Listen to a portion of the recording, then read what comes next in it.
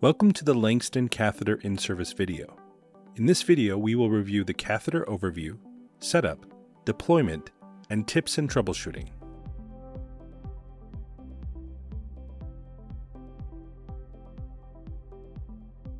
The Langston catheter is the only device designed for simultaneous pressure measurements to accurately calculate the aortic pressure gradient in the valve effective orifice area. The Langston catheter's 2-in-1 coaxial lumen design assists clinicians to measure pressure in an accurate and efficient manner. The catheter's 2-in-1 coaxial lumen design allows for connections to separate pressure transducers. This provides simultaneous pressure measurement and calculation of the pressure gradient. The outer lumen is used to measure the aortic pressure, which connect to the medial side holes. The inner lumen is used to measure left ventricle pressures, which connect to the pigtail. The pigtail can be used for contrast injection.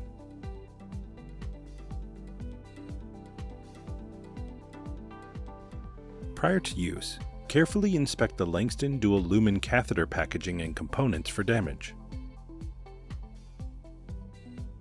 Utilizing sterile technique, remove the Langston Dual Lumen Catheter from its packaging and transfer to the sterile field. Thoroughly flush both lumens with heparinized saline.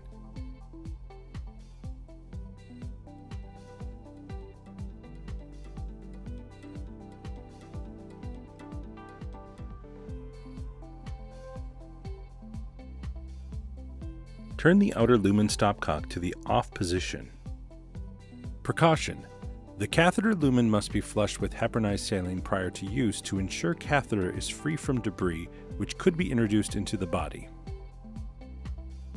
The Langston uses a guide wire that is 0.038 or less. The Langston pigtail catheter is supplied with a tip straightener to use at your discretion. If using, slide the straightener distally until both tips align.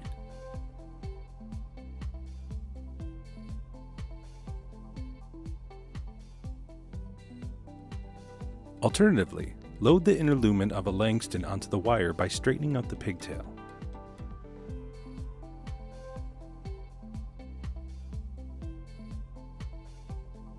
Insert the catheter through the already positioned introducer sheath of appropriate size. Under fluoroscopy, position the catheter in the desired location.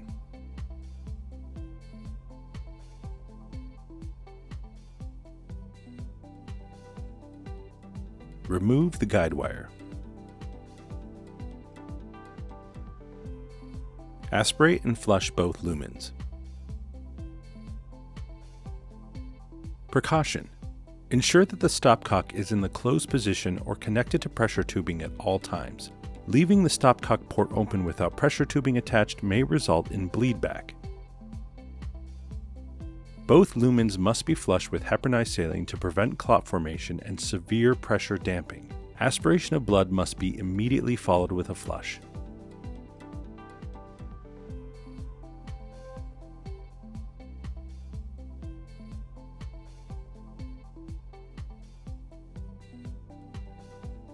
Connect both lumens to pressure tubing utilizing fluid-to-fluid connection.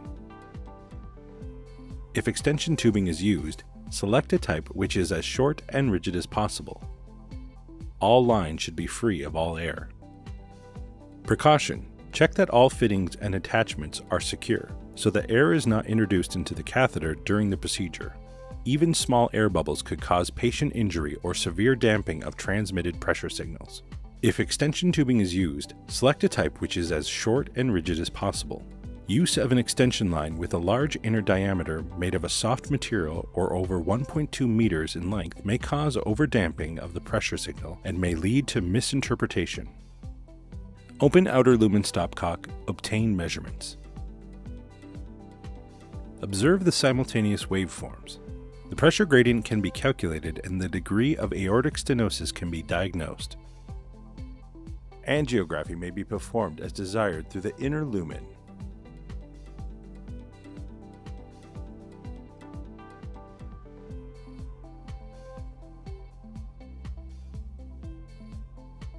Precaution: do not use the outer lumen for the delivery or infusion of diagnostic, embolic, therapeutic materials or to perform pressure injections of contrast medium into the vascular system, as such pressure injection could result in device damage and inaccurate pressure readings.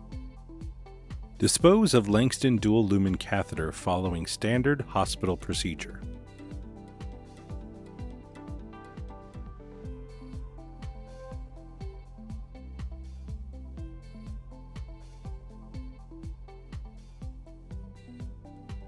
These tips may help ensure a successful procedure. All Langston devices require a second transducer. Make sure to flush both lumens with a heparinized solution and turn the stopcock off before inserting the catheter into the introducer sheath. If blood is drawn into either lumen, that lumen should be flushed immediately. Not doing so could result in a clot formation. When placed appropriately, the outer lumen measures the pressure proximal to the valve. The Langston catheters have a tag that's marked AO on the sidearm to remind the user that it is the aortic pressure. Do not use the outer lumen for the delivery or infusion of diagnostic, embolic, therapeutic materials, or to perform pressure injections of contrast medium into the vascular system, as such pressure injections could result in device damage and inaccurate pressure readings. The tag on the sidearm provides a reminder. Be sure to watch for air bubbles in the line and flush to eliminate bubbles. Make sure you are using the same tubing on each lumen. Improper setup can affect Langston's accuracy. Transducers should be placed at the same height and at the same distance to the heart.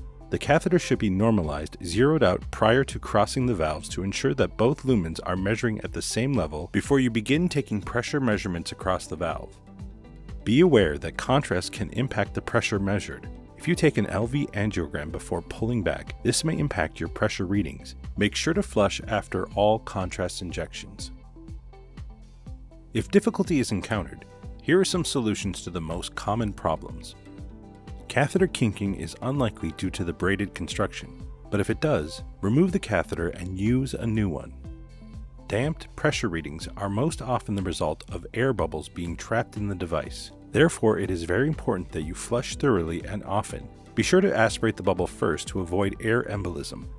We recommend flushing the Langston catheter before you deploy it as well, as once you are in the heart and pull your wire, sometimes air can get sucked into the system if the wire is removed too quickly. If the aortic pressure is damped, the catheter tip may be obstructed.